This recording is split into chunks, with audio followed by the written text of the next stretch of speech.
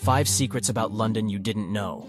There is a secret tunnel that runs under the River Thames from the Houses of Parliament to the South Bank. The tunnel was built in the 19th century to transport coal, but it was later used as an air raid shelter during World War II.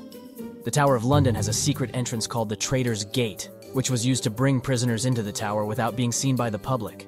There is a secret underground network of tunnels that runs beneath the streets of London, known as the Mail Rail. The tunnels were used to transport mail between sorting offices. There is a secret underground river that runs beneath the streets of London called the River Fleet. The river was once a major source of water for the city, but it was covered over in the 19th century and is now used as a sewer. There's a secret underground station called Down Street located beneath Mayfair. The station was used as a bunker during World War II and was later used by Winston Churchill as a secret meeting place. Subscribe for more interesting facts about cities.